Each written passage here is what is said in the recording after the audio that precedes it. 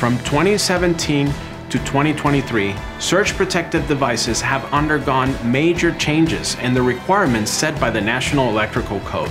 These changes are designed to better protect people and equipment from power surges. In 2017, surge protection was required for emergency elevators, dumbwaiters, escalators, moving walks, platform lifts, stairway chairlifts, and fire pump controllers. In 2020, residences were required to have surge protection to safeguard large appliances and equipment like HVAC systems, as well as life-saving equipment like smoke alarms.